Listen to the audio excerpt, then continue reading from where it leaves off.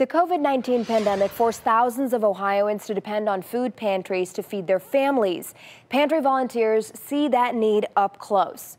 Tonight, News 5's Tracy Carlos has the story of a tiny pantry with an army of volunteers who could use some help. Tucked behind this shopping plaza on Pearl Road, Parma Heights Food Pantry, may I help you? Is the Parma Heights Food Pantry.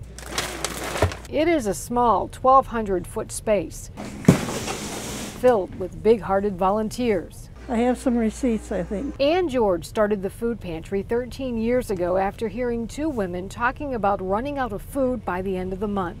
And that bothered me all day. Within a few months, the pantry was open for business. For Ann George, this is a labor of love. I'm 86 years old, and I have had 3 heart surgeries. I'm on my 2nd pacemaker, and I'm still here. Last year, the food pantry helped feed more than 3,800 families. Just this month alone, 161. George told me not only is the need up, but now they are seeing people from across Northeast Ohio, and that is something they've never seen before.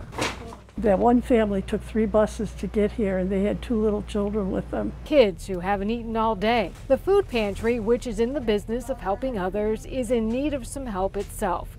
Supplies are low and the need is high. My bookkeeper always comes in and shows me, this is how much we have. You better start praying. We were really low. I mean, we had gotten down to like we had 1 month's rent. The call for help went out.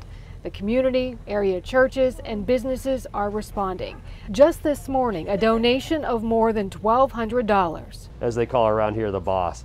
So she gets stuff done, and it's amazing how many people she's touched and made their lives just a little bit better. But George told me they can always use more donations, more money, and more volunteers. Several clients declined to be interviewed on camera, but one man told me he is extremely thankful for everything that the volunteers in this pantry do to help him and others.